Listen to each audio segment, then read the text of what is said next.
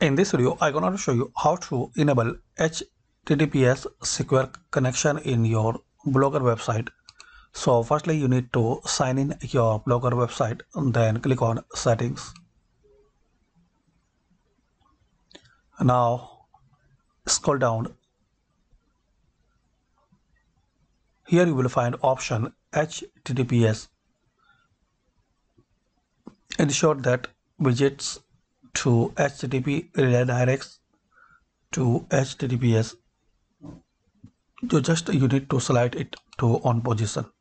If you will see this gray out, so select it to on position and make sure its default will be like enabled HTTPS.